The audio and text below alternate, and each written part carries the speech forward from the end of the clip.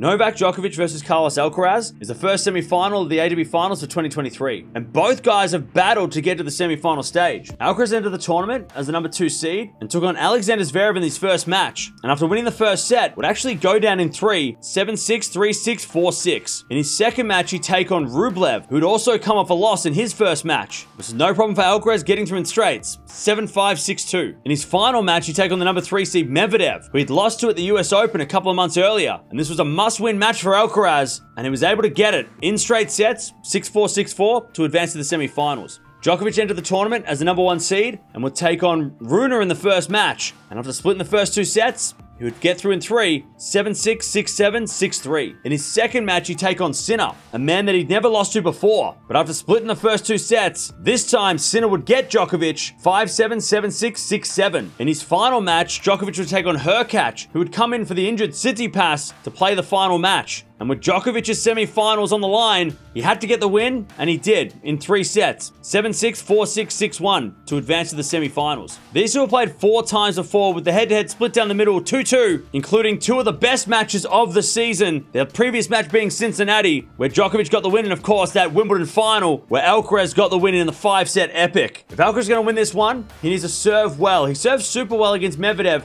also brought that variety, came to the net, used the drop shots.